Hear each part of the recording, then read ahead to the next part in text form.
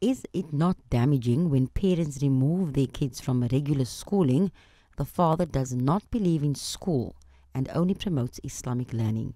As a family member, how should I be responding to this? Bismillahir Rahmanir Rahim. When parents have this beautiful idea that my child must learn only Islamic language or Islamic studies, that is his view. But in Islamic studies, you need to know mathematics.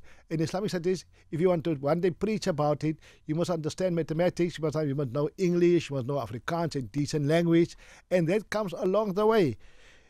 And we can also don't blame the parents today for fearing the child's attitude at home because of the new way of the education department, where you must have this I suppose say Bulabong Act that has came in now, where you don't differentiate between male and female, even for those who are it.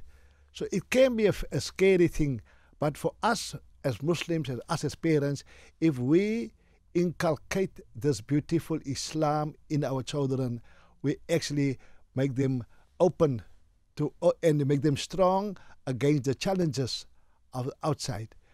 Every parent, every new parent are scared for what can happen in the schools. But we also have to trust our children that what we have installed in them and inculcated in them, it will carry them through this life and even right through their adulthood. Let's say, they don't know that charity begins at home, but education also begins at home.